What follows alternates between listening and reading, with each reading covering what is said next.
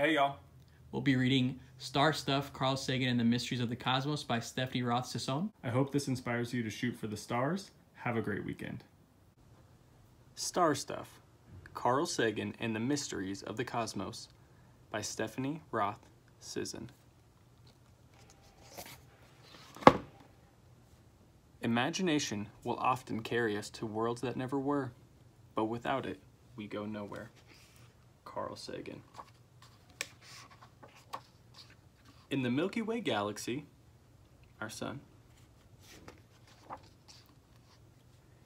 in a neighborhood of stars, on the third planet from our sun, in a big city, in a small apartment, lived a boy named Carl.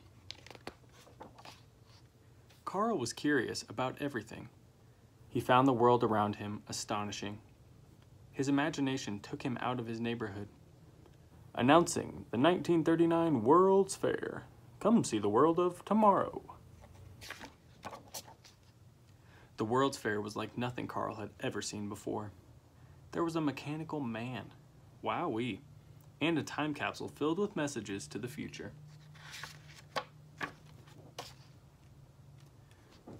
Carl thought about the stars hanging down like light bulbs on long black wires. What are they? In the morning, he set out to discover the answer. A book on stars, please. It was the wrong book.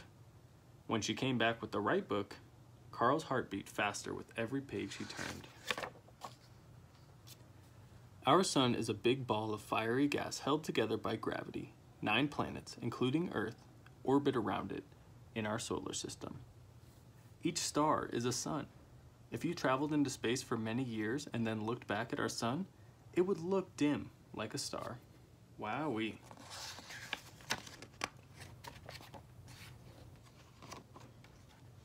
Carl read that many scientists suspected that other stars have planets circling them too. Carl was curious. He imagined what he would find if he could travel to the stars.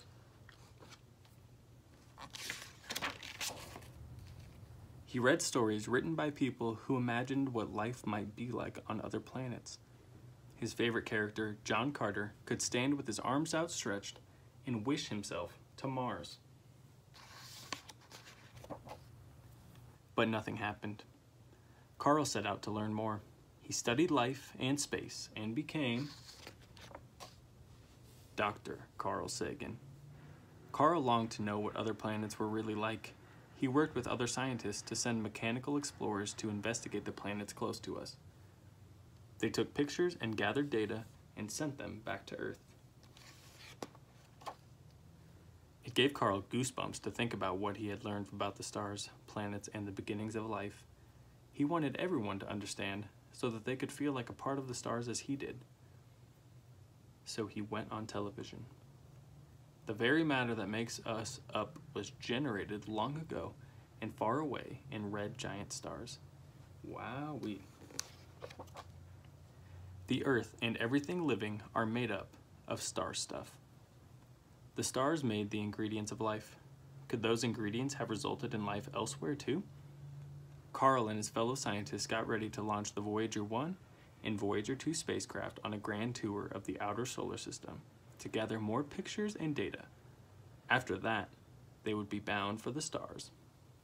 A marvelous idea gripped Carl. A message from our world could be attached to each spaceship like a time capsule and taken beyond our stars. We thought it would be impolite not to say hello. The twin Voyagers rocketed to space carrying their friendly greeting. They traveled through our solar system and continued farther than any other spaceships have gone before. A curious man made of star stuff launched a spacecraft on an adventure to explore beyond our neighborhood of planets. As the Voyagers continued their journey into interstellar space, they were carried by the imagination of a boy named Carl. Wowee. The end.